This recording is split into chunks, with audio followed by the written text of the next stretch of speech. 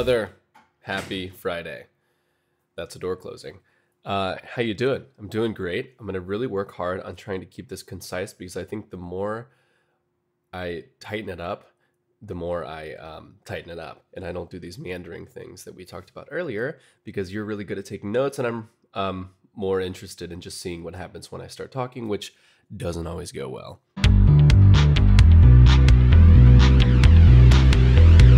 So, my Fresh Friday for you this week is Queer Eye. That's right, it's back. And I decided to wear something a little bit fun for you. I did a fashion thing. I did a thing with my shirt just so that you could see that I've learned some things. Queer Eye for the Straight Guy, if you remember, is the original show that they used to do. It was an Emmy-nominated show, and they basically had brought in 5 different gay guys to come help a straight guy reorient his life into something a little bit more fabulous, you might say, a little more fashionable, a little bit more desirable for oftentimes for people who are trying to look for love.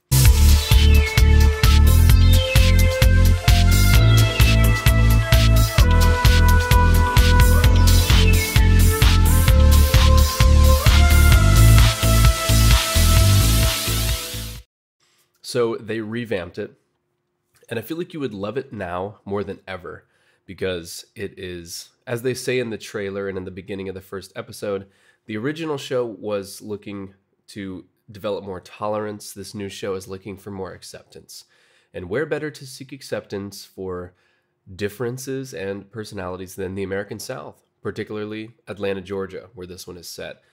They go to these guys in all these areas surrounding Atlanta, and there's just something incredibly heartwarming about the work that they're doing. I should just warn you, it's very reality show. Like, I went in thinking, oh, I'm going to go home to mom's house. It's an afternoon after school. I've got nothing going on, and I just got like a pint of ice cream and, some pirate's booty or something like that.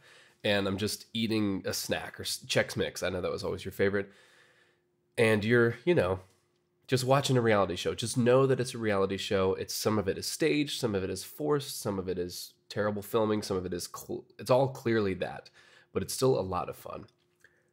It's the second most positive thing to the Great British Baking Show. I might use that some other time. Anyway.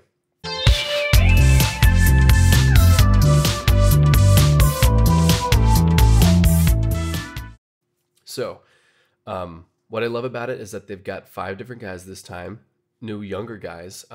Bobby is the design expert. Antony is the food expert. He gives me a lot of Joe Anhalt vibes just in the way that he looks and talks a little bit. Jonathan is the grooming expert. Tan France is the fashion expert, and Karamo is the culture expert. And it's amazing. Like, the first guy that they do is this sweet, sweet man who loves cars, and he wears the same clothes every day. It's like jorts and like a bad t-shirt, and he drinks redneck margaritas that he makes, which is like bad tequila and Mountain Dew.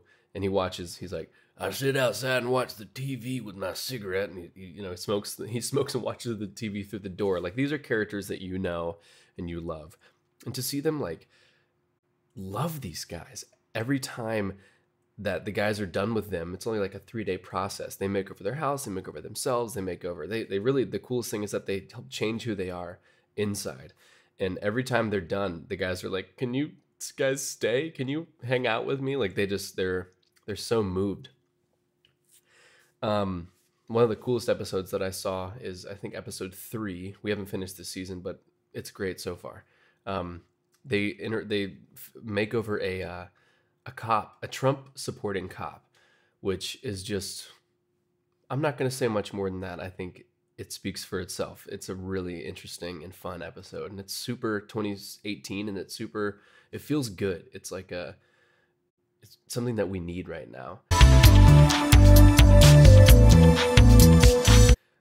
Cool. I'm trying to think if there's anything else that I need to add. Probably not. I hope you've enjoyed this Fresh Friday. I know you will dig it, love it, enjoy it. pass it by, who knows what you'll do.